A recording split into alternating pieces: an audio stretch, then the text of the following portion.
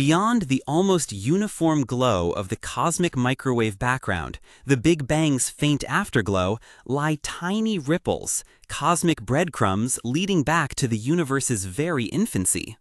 But there's one patch that's stubbornly different: the CMB cold spot. It's an anomaly, a region significantly larger and slightly colder than anything else we'd expect. For years, the leading explanation was a colossal supervoid, a vast, empty expanse in space.